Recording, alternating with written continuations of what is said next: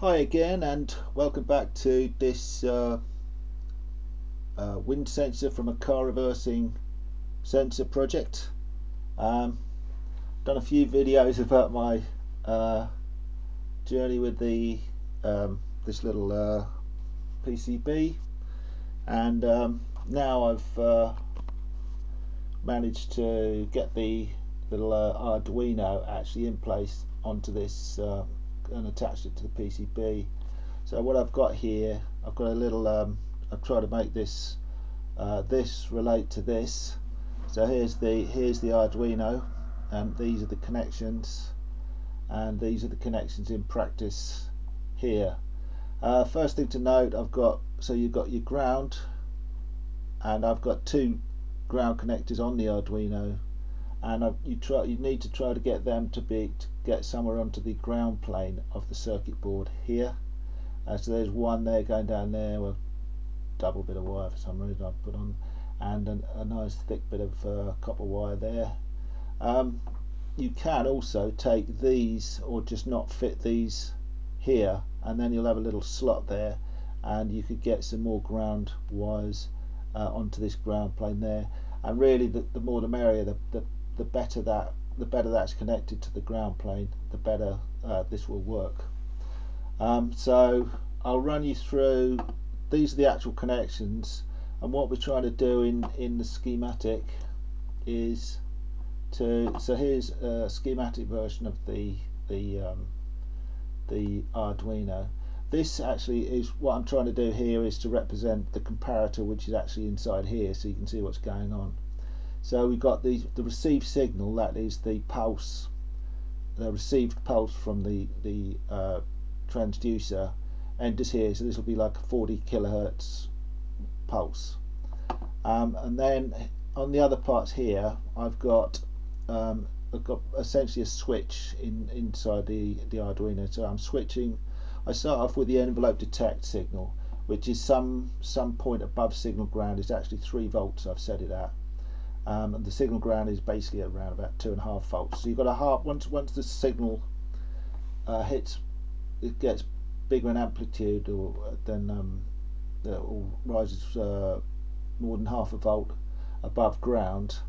This will trigger the comparator in the positive sense, make it go high. It actually causes an interrupt inside the Arduino source code, and in the interrupt I then switch the comparator to this input, and the input here is actually, this is the 3 volt. I switched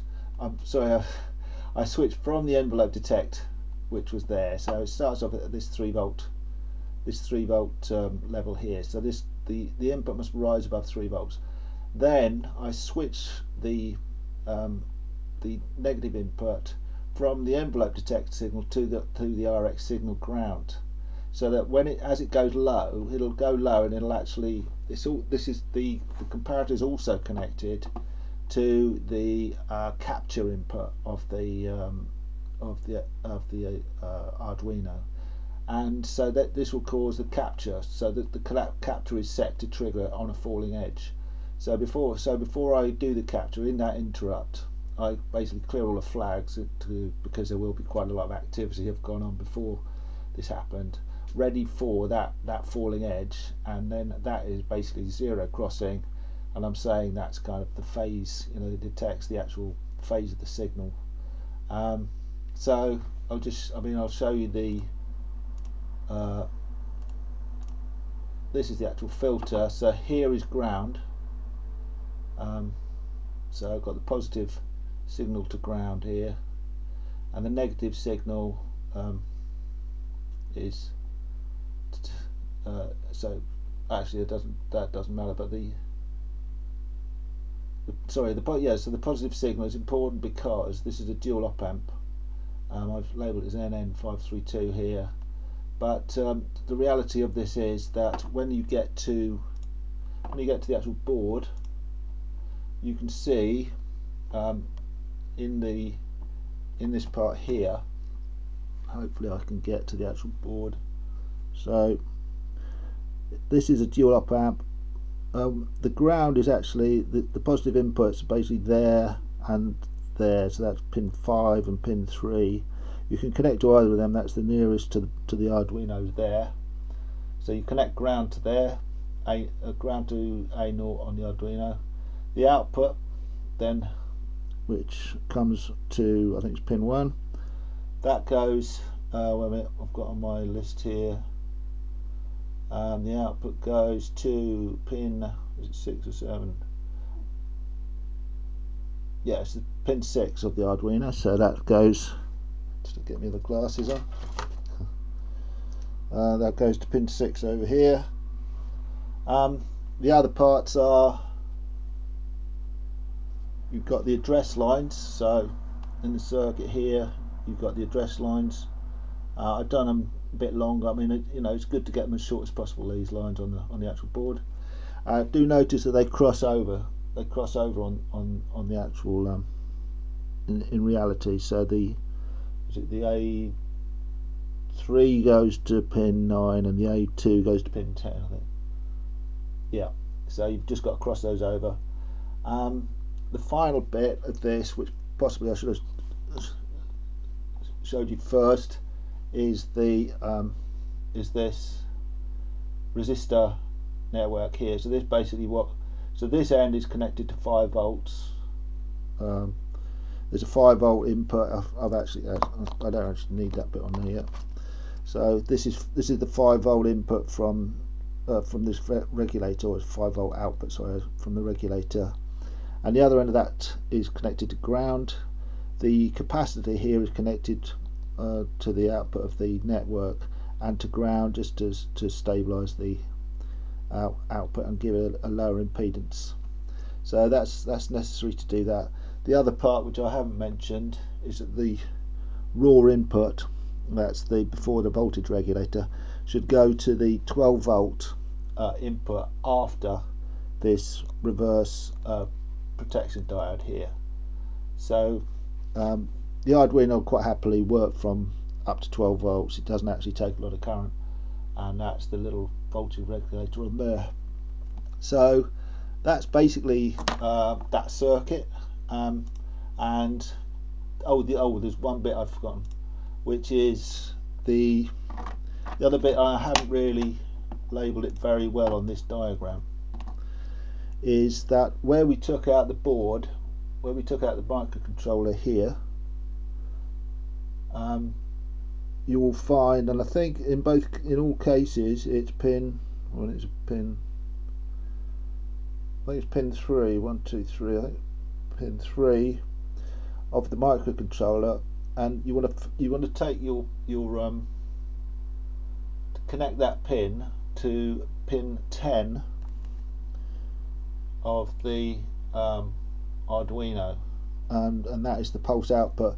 There's a little resistor, unfortunately you can't see it, it's under those, it's now sitting under those 2 resistors of the voltage divider here. But you can, if you get a voltmeter and connect that from there, I think it's pin 3. I'll just have to check on the I don't know, what was it?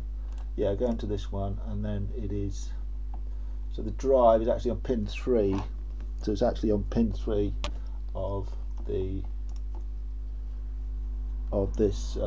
So if you get a voltmeter from pin 3 here to this resistor, which is coming out, which is connected to pin 3, I think, of the microcontroller, you'll see a resistors behind those, an SMD resistor behind those, and then you can connect that. I'm pretty sure they're probably going to use the same software in all of these devices, and so my hunch is that will generally be pin 3, but obviously it's a good idea to check, and also to check that you have got something that looks like an operational amplifier here.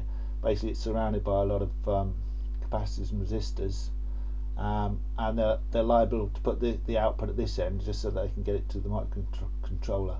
Although there are a couple of different versions of this board, I think basically they are the same circuit. So this is the second board that I've made, and actually I plugged all these in and I haven't actually adjusted anything, and it has worked basically straight away. So and that's, you know, after having only done the first board, which I can just show you the first board, which is here, the first one I did, and you can see by moving the microcontroller onto the board, you've actually got a lot better connection, because the comparator in the Arduino is quite sensitive. You really do need a good ground connection between the Arduino and this the car reversing kit PCB. So the final thing I will show you before I finish is to say my next plan is to get one of these ESP01 boards and basically pop it on there. So then you'll have a Wi-Fi output. I mean, I don't know what the range of these is, but you know, the next issue is probably, well, you can either get a better board or try putting an external antenna on this. But needs a 3.3 volt regulator, which I've got this. So I'm just planning to wave that around in the air. I know these use about 100 milliamps. We're driving it off 12 volts, so they might get too hot. I don't know, but hey, you know, if I can get away with it, I'll do that. Otherwise, it'll probably need a little switching regulator to handle that current. Anyway, so that's basically where I'm at now. The board, you know, from my previous version is much neater and tidier than this old thing with the Arduino hanging off and all that. That was pretty much of a mess. But these are the stages that you go through in a project like this.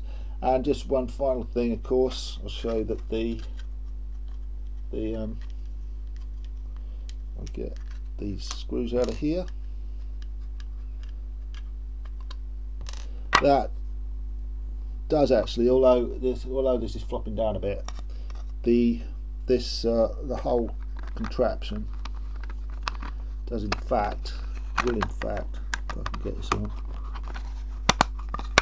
there we are, does in fact fit into the board, into the case. You've got to be careful with the Arduino at this end.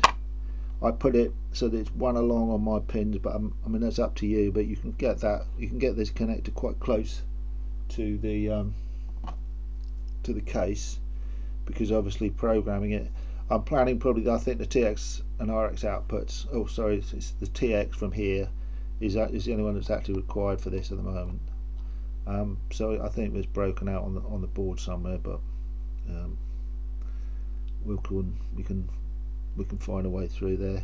So there's only a transmit connection to that, and obviously, you know, this is another part of the thing, but you might want to use Bluetooth, or well, I don't know, but Wi-Fi is not a bad option actually. So, you know, I think that this the ESP01 is quite a nice option to finish this off. I mean, to make it so that it's wireless. So anyway, so this is where I'm at the moment with this board. It seems to be going quite well. I'm quite pleased that I've got the internal comparator working on the Arduino. It's quite a lot of, it has got some quite good capabilities actually, which really I've overlooked for many years. So it has been quite kind of fun to try and get the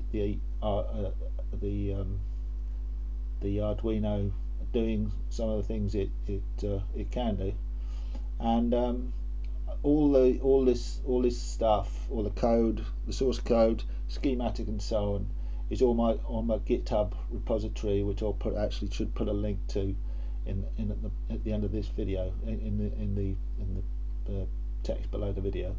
So once I've got this next part connected up, the ESP01 programmed up and working, I will get back to you, and hopefully that basically completes this project. I mean, obviously my actual the actual wind center I've got here is just knocked together, but it's very useful for demonstrating the thing. It's pretty simple to make, and so overall it's kind kind of a good introduction, and at some point, if I need to get more serious with it, I'll obviously have to make some sort of 3D printed case, and there's a kind of a sketch of the finished device, which actually works the other way up, so that things like birds and so on don't sit on the plate, and it doesn't get rain and so on so much on it. But for testing, this is pretty good. Okay, right, well, I better finish there. I've rabbited on quite a lot, and I hope to get back to you when I've done a little bit more.